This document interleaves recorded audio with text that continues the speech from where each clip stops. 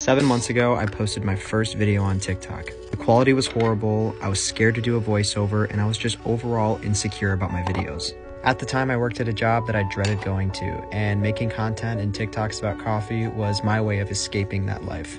Fast forward 2 months and my first video went viral, and this just reassured me that what I'm doing actually matters, and that people actually like my videos. Fast forward another 2 months and I met people like Dan, Caitlin, Tanner, and got more involved within the coffee community.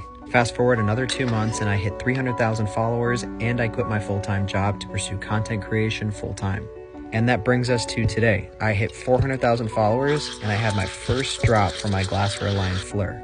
And while I'm focused on what's in store for me in the future, I'm gonna use today to reflect on how far that I've came with you guys over the last 7 months. So from the bottom of my heart, thank you so much, each and every one of you, for 400,000 followers. And here's to 400,000 more.